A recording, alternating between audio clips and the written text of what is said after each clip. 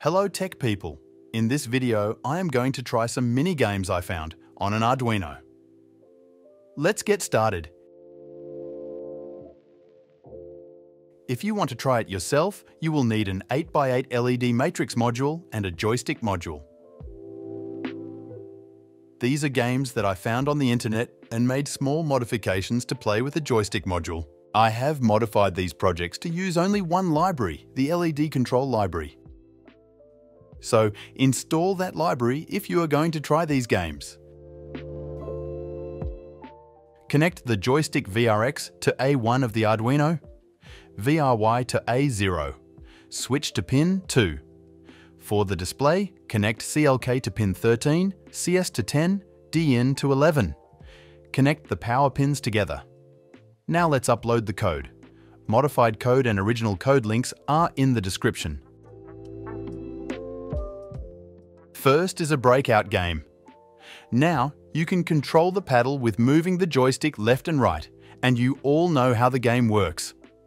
Remove all the blocks and don't drop the ball.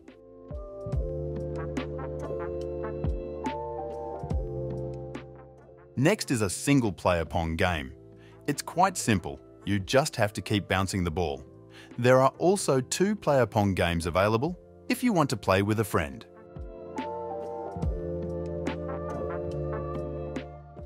Next up is a shooting game. I have modified the player to keep shooting and you only have to move. So it is pretty easy. You can add a button for shooting and make it more challenging. The objective is to keep clearing the blocks that are falling.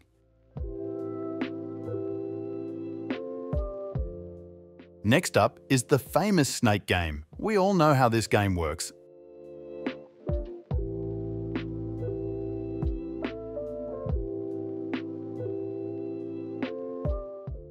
And the last one is a mini Tetris. This game was originally coded for 2 LED modules, so something like this start screen might not display properly, but it is still playable. Move the joystick left and right to move, up to rotate the piece, down to drop the piece, and click to restart the level.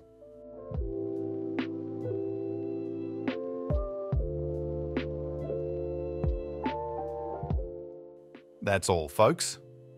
Comment if you played any of these games, and subscribe to see more tech content.